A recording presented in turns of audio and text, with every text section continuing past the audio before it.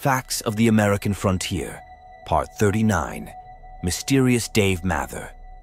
Mysterious Dave, born as David Allen Mather on August 10, 1851, to Ulysses and Licia Mather, hailed from a lineage of maritime law enforcers in Massachusetts. His ancestors were resilient English sailors who navigated the seven seas. Recognized as both a lawman and an outlaw, Mather generally gravitated towards the side of justice.